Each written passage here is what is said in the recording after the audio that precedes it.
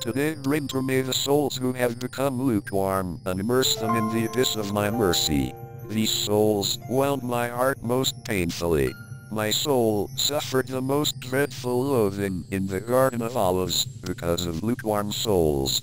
They were the reason I cried out, "Father, take this cup away from me. If it be your will for them, the last hope of salvation is to run to my mercy." Most compassionate Jesus, you are compassion itself. I bring lukewarm souls into the abode of your most compassionate heart. In this fire of your pure love, let these tepid souls who, like corpses, filled you with such deep loathing, be once again set aflame. O most compassionate Jesus, exercise the omnipotence of your mercy and draw them into the very ardor of your love, and bestow upon them the gift of holy love, for nothing is beyond your power.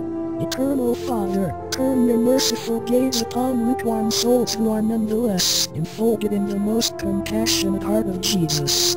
Father of mercy, I beg you by the bitter passion of your Son and by his 3-hour agony on the cross, let them, too, glorify the abyss of your mercy. Amen.